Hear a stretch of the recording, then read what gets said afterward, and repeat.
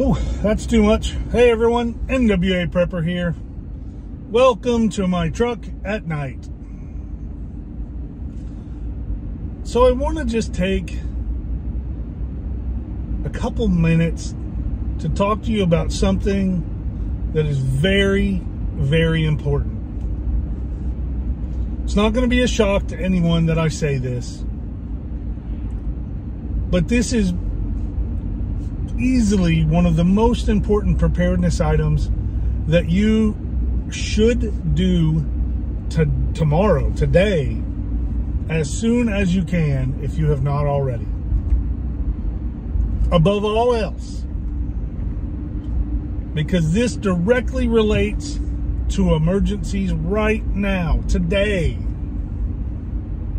You need a working smoke detector, and if you have any gas appliances, you need a carbon monoxide detector. You need them right now. You need them to have functioning batteries. So this coming weekend is, sorry about all the bright lights. So that'll help a little.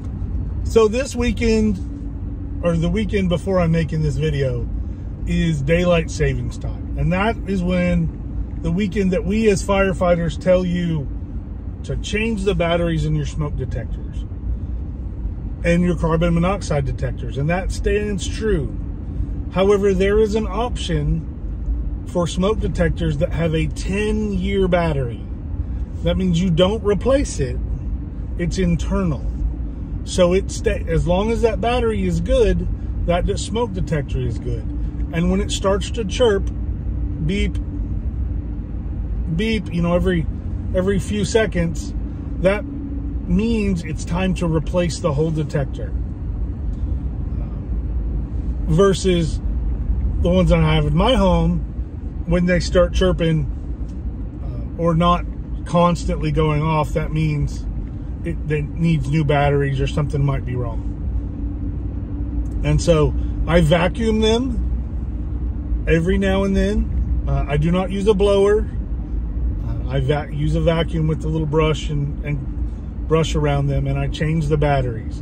You need to get them. You need to put them where the directions or the manufacturers recommend you put them. You need one outside your bedrooms. I think you should put one inside your bedrooms. You know, you need one outside anywhere that has the possibility of a fire.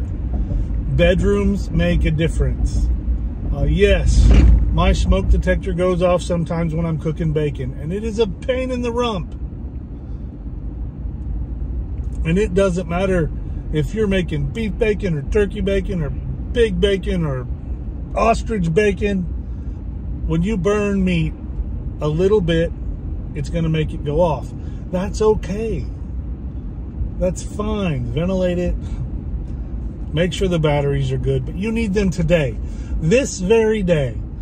In the one day that I am talking about, since 8 o'clock this morning, I have been on 3 separate emergencies that those devices would have or had, ooh, sorry about the bumps, made a giant difference. Simple as that. They've made a difference today. Right now, I just left a home that they had an odor of gas. They have gas appliances, and they did not have a carbon monoxide detector installed. They had 2 of them in a closet, brand new in the box. Oh, we were going to get around to it. If that had happened in the middle of the night. Now, fortunately, thank the Lord, there wasn't an issue. It was a small, easily fixable problem. But had that been an issue, had a pilot light went out, had something happened where their house was getting flooded with gas after they had gone to bed in another few minutes, they just wouldn't have woke up. There would have been no tomorrow for them. Their family would not have seen them tomorrow. Over a small little device That's not terribly expensive. That's super easy to install. You either screw them to the wall, or there's some that you plug in into an existing outlet. They're sold everywhere. They're sold at home supply stores. They're sold at hardware stores. They're sold at Walmart. They're sold at grocery stores. Get smoke detectors and get carbon monoxide detectors. They save lives. Structure fire this morning. Now, fortunately, nobody was injured. And it's been a great day. A terrible day, but a great day, because nobody was injured. But if those events had happened now, people are going to bed. People are tired. It's been a long day. They're going to bed. They're taking their Ambient. They're putting on their CPAP machine. They're taking their Tylenol PM, or they're just so exhausted they're going to bed, or they go to bed and they're just tired.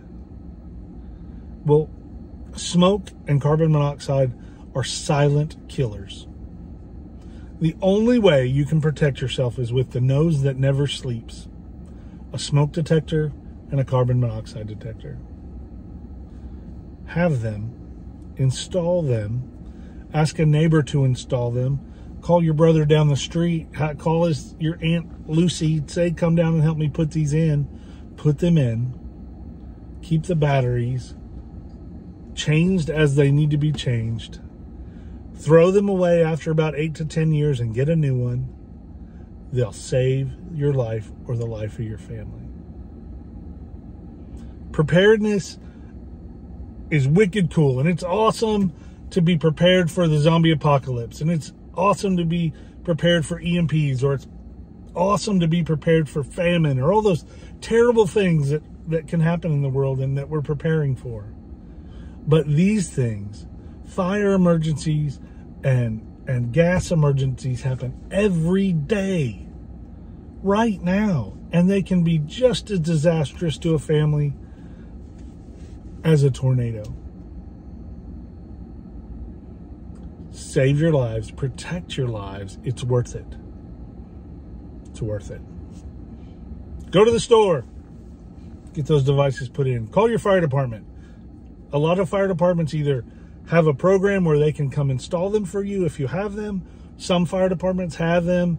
The American Red Cross has a program where you can get smoke detectors from them for free. Take advantage of those things, or just go get them. They're not expensive. The best preps you can get. Let's get ready. I want you to stay safe.